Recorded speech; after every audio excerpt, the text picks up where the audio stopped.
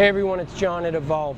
Today we're going to take a deep dive on Cybertruck collision repair and the paradigm shift that is really required when fixing these things. So what we know about Cybertruck is sort of an exoskeleton. You know, you've all seen videos where we understand that these panels are bulletproof, which is very unusual. So one of the first things that all of us, so the repairers, the customers, especially the insurers, is that we're probably going to send up a million red flags when we start to fix these things, meaning the damage that you see is, in reality, the vehicle is probably a lot worse than what you see. So if we just take a look at this vehicle, for example, this just came in. I believe this was hit either backing in or pulling out of a space. We certainly know that with the four-wheel steering, it feels really different. I know the first time I moved a Cybertruck from a parking space, I sort of felt like I was going to hit the car next to me because the angle was so different, the way it sort of pulled out of the space. Very strange. Same thing backing in. Because the back end moves differently. You're used to that stable rear end and the front end that can move you around. Well, if the back end's moving too, it kind of messes with your perception a little bit. So certainly we're going to see issues like this for a while. I know that driving it just for a short time, you start to understand how it works, and you naturally drive differently. So in this case, it looks like someone backed out of a space and either hit a bollard or a wall or something here. Looks like fairly simple cosmetic damage. We can see that this door came in, and the mirror assembly came in and pierced and shattered the quarter glass. So obviously it needs a quarter glass, and we have this mirror assembly here that is gone. So this will need to be replaced. Okay, so I'm going to close the door here so we can take a look. And now what I want you to see here is the gap between the fender panel and the door. So the door's in. And then if we go to the back of the door and look at the same, we can see the door is out here from the rear door. So what's happening here? Come across the top and take a peek. We can see the flush on the top is in, the flush on the bottom is out. The flush on the top is in, the flush on the bottom is out. So we have a door that's essentially sitting this way. So top in, bottom out. It's sort of sitting this way. Now if we look at the door panel itself, if I was to take some isopropyl alcohol and just wipe this off, there's really not much damage on this door itself. So you'd have to, and if we can get the camera down this way, you can see a little bit of rippling. There's some up in here, but it doesn't look like there's a lot of damage on the door itself. So why is that? What we know is this is an ultra strong sort of exoskeleton vehicle. As I said earlier, it's a bulletproof panel. Potentially, and we're going to measure here and take a look, potentially the panel that this bolts to is going to have more damage than the exterior panel. That's kind of nuts, and is a completely different paradigm shift when it comes to collision repair, especially for appraisers and customers saying, oh, it's really not that much damage. Well, we don't really know how much damage there is on this, and we're going to kind of walk you through so you can see. But it's concerning that we see very little exterior deformation on the panel, yet it came in hard enough to break the quarter glass, and the door doesn't fit properly. So if we go down the bottom, we can see another impact to the rocker cover and the wheel opening molding, and we have a problem with the bottom of the fender where it meets the door, and it doesn't meet, so most likely this fender panel is also pushed in. Not as concerned about what's under the fender as much as I'm concerned about what's happening with what's called the A pillar of the vehicle, or the hinge pillar where it bolts to. So we wanted to take this one as one of the first in collision repair, really to put out on YouTube for everyone to understand.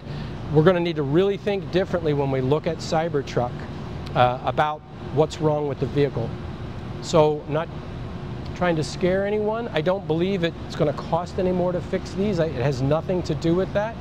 But it's going to look very different as we start to get into these things. So we need to all talk more with our customers about these. We need to talk more with insurers so they understand what's really happening here. And this is going to be a great example for us to go through. So there's one concern. Other concern with Cybertruck is the 48-volt architecture and what Tesla calls a mid-voltage system. So you can detect mid-voltage components on a Cybertruck by the color of the connector. It also does have some low-voltage 12 to 16-volt components on the vehicle, which those operate very much in the traditional way. But we do have an 800-volt battery that's feeding a 48-volt architecture for the mid-voltage system. Here's a concern. I'll take a look. This mirror assembly was broken off and in the accident here, and most likely this is what caused most of this damage, and fingers crossed we don't have any deformation of the A-pillar, but we'll measure it. But here's a concern. In a lot of shops, you may have a technician just simply take a pair of wire cutters and snip through this. Really bad idea with a 48-volt system. It's probably a bad idea anywhere on a vehicle with a lot of technology in it. So with this vehicle, we know we need to safe out the mid-voltage system. What would happen potentially at 48 volts as we disconnect something very simple as a headlight that has a very traditional connector? As we disconnect, there's the potential for an arc across the connector. So sort of like plugging in a 220 volt appliance or something, and you see that spark as you make the final connection. Because of the 48 volt architecture, it could arc. And if it does arc, it could burn out lots of components on the vehicle. So again, this paradigm shift about, hey, can we maybe do a quick dismantle on a car and take a look at what's wrong with it so we have a better understanding. Be super careful as you're disconnecting things on Cybertruck. If it is a mid-voltage connection, potentially it could arc across the connection and cause all kinds of damage, and who knows what that would cost. Not trying to scare anyone here by any means, but I think it's important as we start to repair these incredibly advanced vehicles that we think very differently about what we're doing here. So we're going to go ahead and take this vehicle apart. We're going to measure systems. We're going to look at the mid-voltage systems and see what's actually wrong with this vehicle. But we wanted to get started here with this one to really help everyone understand what potentially might be required to actually repair one of these things properly. So here we go, more to come. Okay, so we've got our Cybertruck measured, and what we had to do was to measure the position in space of our hinges here, because as we saw, this door had a funny fit. It was out on one end and in on the other, which indicated maybe there was some structural damage. So the good news is we used the 3D measuring system on this, and we found that all of our control points in our A-pillar here are all in good shape, so no structural damage here. But the interesting thing that we want to take a look at is the damage on the door itself. So let's go over and take a peek at the door. So one of the really unique sort of paradigm shifts in how we think about appraising damage on a Cybertruck is this idea of the exoskeleton. So you've all read that this is a bulletproof panel, and I can tell you this panel is hard as a rock, and you certainly don't want to punch it because you'll break your hand. But incredibly hard exoskeleton. The components underneath of the outer skin are actually weaker than the outer skin. So what does that mean? So if we take a look at the area of deflection and the damage on this panel, it seems to be pretty minor. You can see it. We'll do some close-ups. You can kind of see it right here. So you go, yeah, it's probably not too bad, but we saw that really funky fit on this door.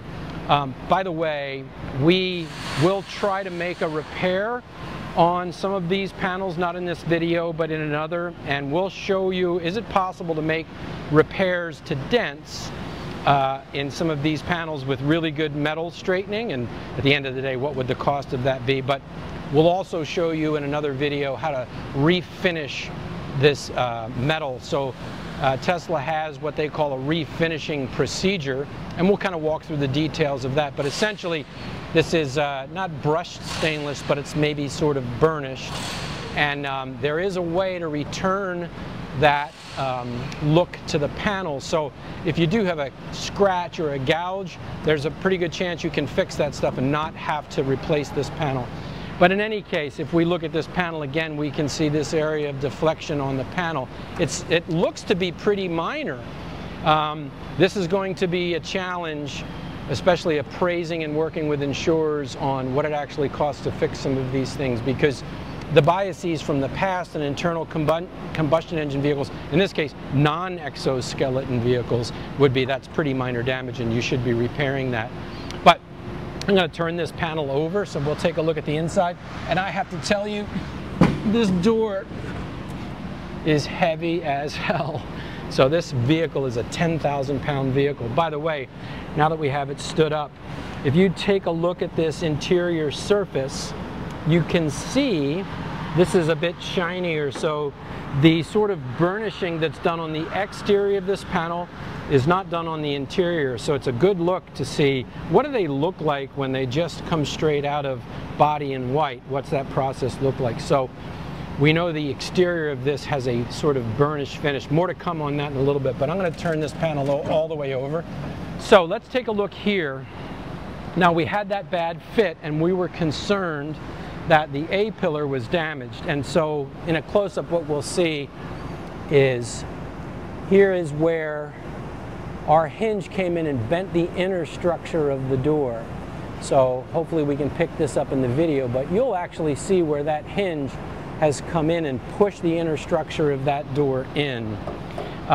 If we look here, here's a good witness mark on the very top where the exterior panel is now separated from the interior panel, and we may have to look down this way to see where the structural adhesive that holds that panel together is now separated in here, right? So what we know is this shell component is bent. There's an inner reinforcement here that supports the mirror assembly and supports a lot of the door. It's bent as well and it's pulled away. And what's interesting is the exterior panels really show very little damage. So this is damage, this is damage. In this case, we do need to replace this door. We may try to do a repair on this in another video just to see what happens. One of the first things we have to understand is what kind of heat, if any, can these panels sustain in a repair. So my guess is probably none with this alloy, and it maybe a cold repair is about all you can do. So good news is no structural damage on the A-pillar on the Cybertruck. The damage is isolated to the door itself, and we're going to go ahead and replace this door. We'll show you the refinishing procedure on the door as well as the fender that's getting replaced on this. More to come, but again, the point is what you see on a Cybertruck is not necessarily what's actually happening because of this idea of an exoskeleton. It's going to take a while for appraisers to really understand what could be wrong with a Cybertruck. So the days of understanding or appraising damage with a picture or just your eyeballs are long gone, especially with all the digital systems inside this vehicle. Okay, so there's a peek at the structural damage on a Cybertruck and how we've been able to identify where it is. We're going to show another video on the final repair and some of the other elements, as we said, on Cybertruck. Otherwise, that's about it for understanding structural damage on Cybertruck. Any questions you have about Cybertruck, Tesla, EV, repairs, anything at all, please leave in the comments below or reach out to us directly. We'll be glad to answer. If there's anything you want to see on Cybertruck, any special things you need to know, we're glad to put some videos together to show you that stuff. As always, thanks for watching our YouTube channel, and we'll see you soon.